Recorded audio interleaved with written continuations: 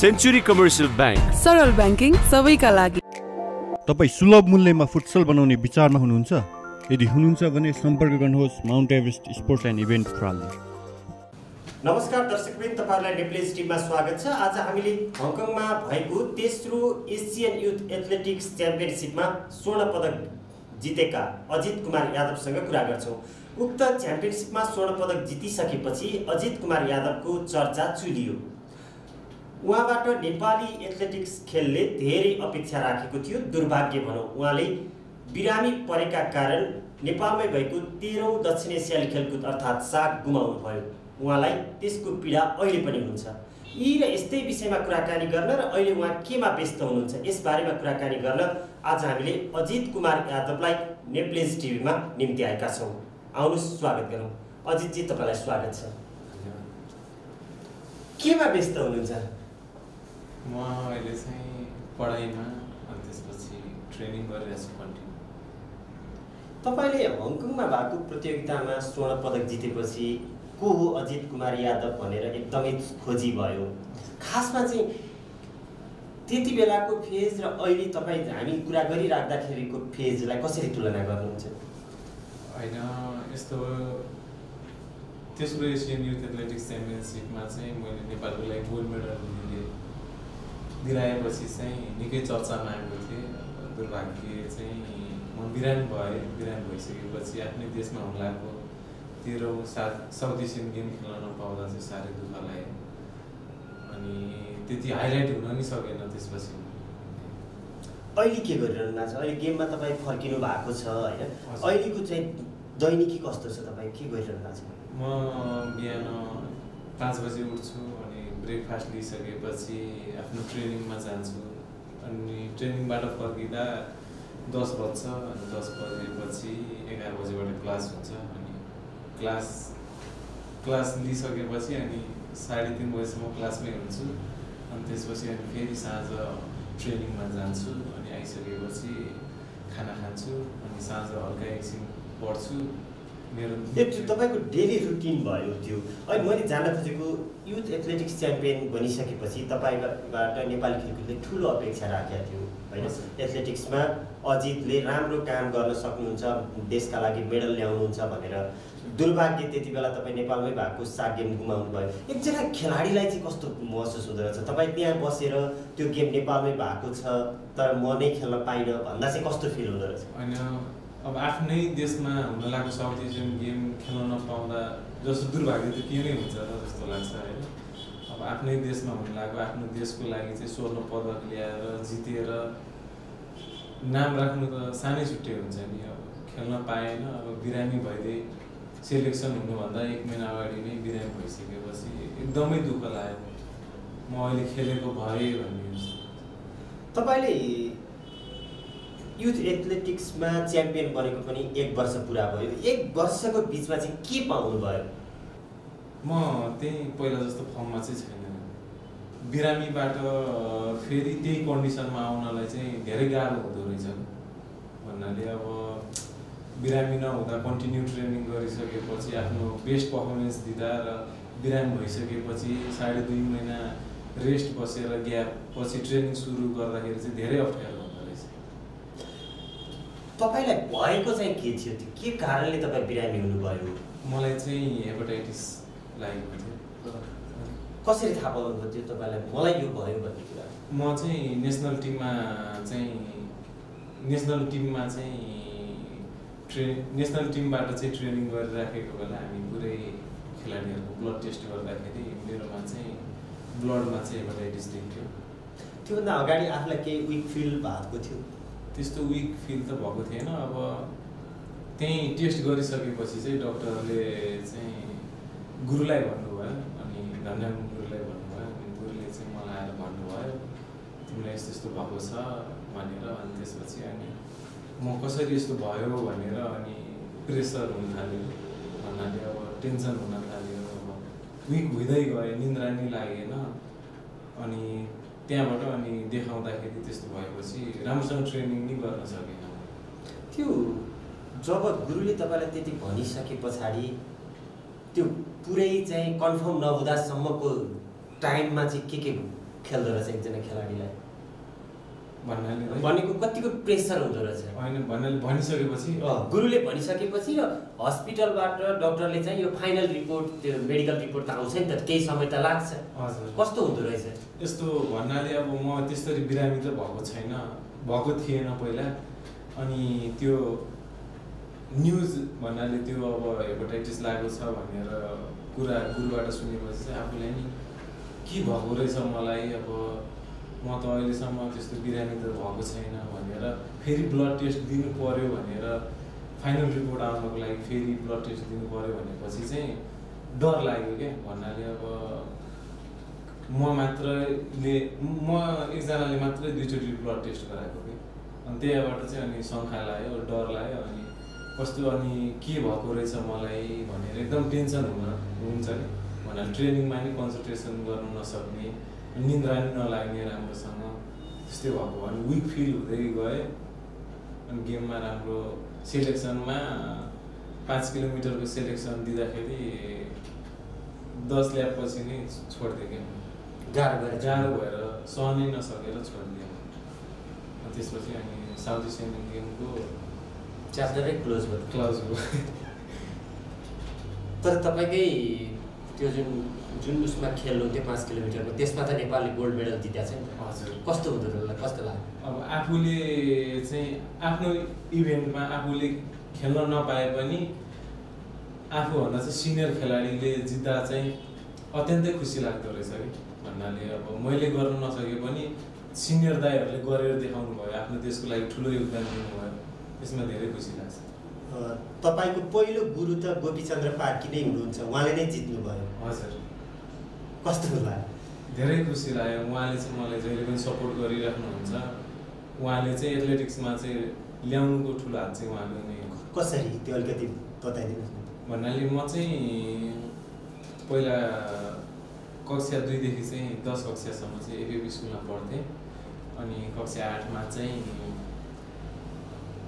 पहिलोचोटि शिक्षा दिवसको उपलक्ष्यमा दौड्न आएको थिएँ त्यतिखेर तेस्रो भएर नगद पुरस्कार 5000 पाइसकेपछि चाहिँ म अब एथलेटिक्समै लाग्छु भनेर लागेँ त्यसपछि दोस्रो दौड चाहिँ तिलगङ्गा गौशालामा चाहिँ 5 किलोमिटर प्यारालिङ स्कुलले अर्गनाइज गरेको रहेछ त्यहाँ चाहिँ पहिलोचोटि भेट भएको उहाँसँग गोपीचन्द्र पार्टीसँग अनि त्यहाँ चाहिँ म चाहिँ स्कुल लेभलबाट फर्स्ट भएको थिएँ अनि उहाँले चाहिँ धेरै राम्रो दौड्यो धेरै खुसी लाग्यो उहाँ एबिएफबाट आउनुभएको थियो अनि म तिमीलाई हेर्छु भनेर हेर्नुभयो उहाँ ट्रेनिङहरू गराइदिनु भयो त्यो पहिलोपटक शिक्षा दिवसमा दौड्दाखेरि तपाईँ तेस्रो हुनुभयो पहिलो र दोस्रो भएका साथीहरू एथलेटिक्समै हुनुहुन्छ कि हुनुहुन्न अहिले हुनुहुन्न उहाँ सम्झिनुहुन्छ उहाँको नाम त्यस्तो याद छैन मलाई भनेको खेलकुदमा हुनुहुन्न उहाँ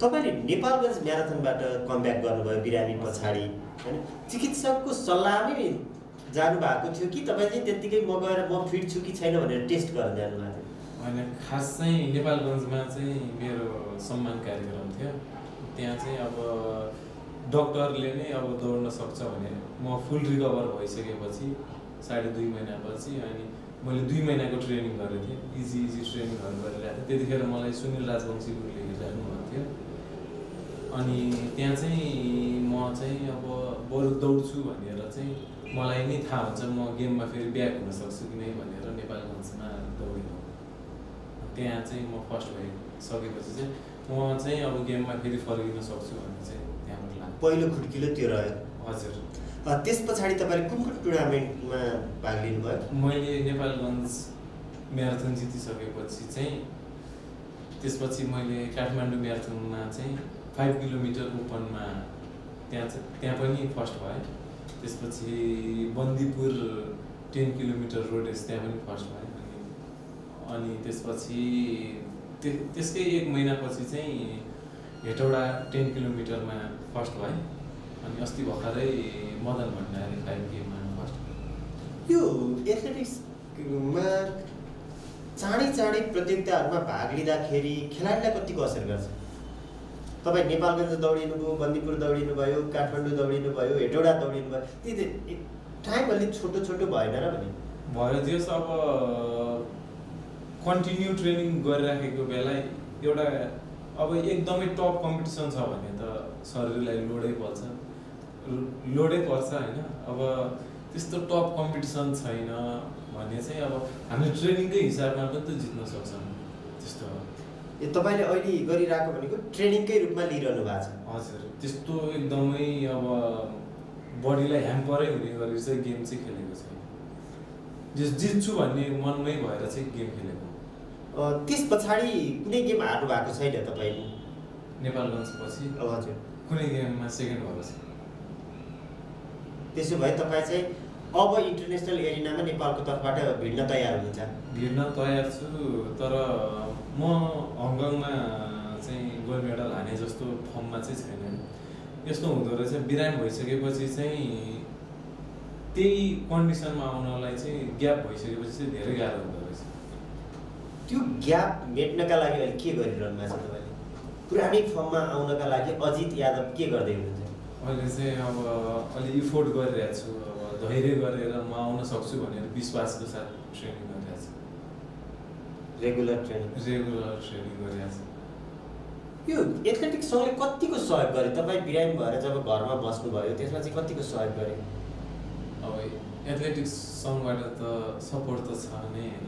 अब एथलेटिक्स सङ्घले सपोर्टै नगरेको भए त म अजित माइरा त भनेर नै चिनिँदैन थियो होला।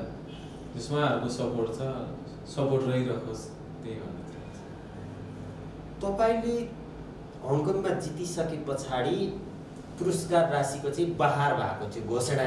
त्यसपछि कति ठाउँमा तपाईँले चाहिँ बाइकको चाबी लिएका फोटाहरू सार्वजनिक भए, कतै चेक लिएका फोटाहरू सार्वजनिक भए। ती सबै पाउनुभयो? जस धेरै जसो पाइसकेँ, अब कतिपय चाहिँ पाउन बाँकी छ। किन, के भएर चाहिँ त्यो पाउन बाँकी रह्यो? एकजना खेलाडीलाई त गाह्रो हुन्छ नि त, पुरस्कारले नै चल्नियो। होइन, म चाहिँ उहाँहरूको कन्ट्याक्ट नभएर चाहिँ राम्रोसँग भेट्न पाएको छैन। कतिवटा जति छन् त्यस्ता? तपाईँलाई त 7-8वटै सङ्घ संस्थाहरूले भनेको थिए। हजुर, अब 2टा जति होला। 2टा जतिले दिएको छैन अहिलेसम्म घोषणा गरिदिए कार्यक्रममा? हजुर, उहाँहरूसँग कन्ट्याक्ट भयो भने चाहिँ पाउँछ होला। पुरस्कारले खेलाडीको जीवन चल्छ? पुरस्कारले अब सिधा हिसाबले भन्ने हो भने अब हामी खेलाडीहरू यत्रो दिनरात मेहनत गर्छौँ होइन। अब जस पैसा चाहेर आफ्नो परिवारलाई हेर्नु पर्यो, आफ्नो ट्रेनिङमा, किट्सहरूमा, डाइटहरूमा खर्च गर्नको लागि भन्नाले अब त्यही पैसाकै त युज हुने हो नि। अब पैसै भएन भने त अब कसरी आफूलाई मेन्टेन गर्ने, कसरी ट्रेनिङ गर्ने, कसरी अझै बेस्ट पर्फर्मेन्स दिने, त्यस्तो हुँदैन नि त। तपाईँ त विभागमा पनि हुनुहुन्छ होइन, विभाग एपिएफमा पनि हुनुहुन्छ। एकजना खेलाडीका लागि विभाग किन आवश्यक पर्छ?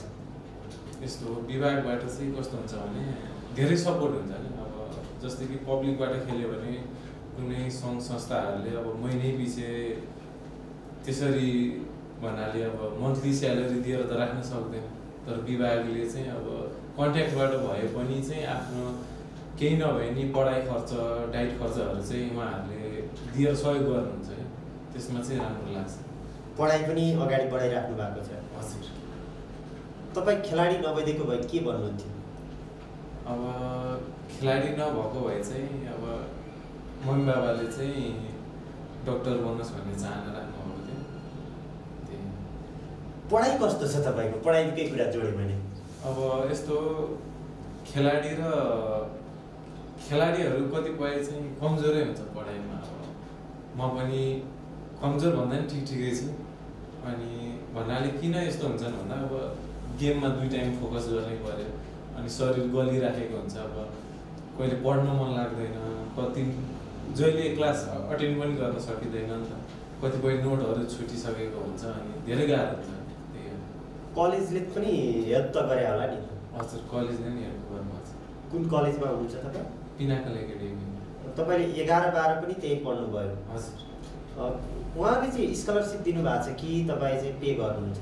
होइन, उहाँहरूले स्कलरसिप दिनुभएको छ, उहाँहरूले ठुलो सहयोग गर्नुभएको छ मलाई।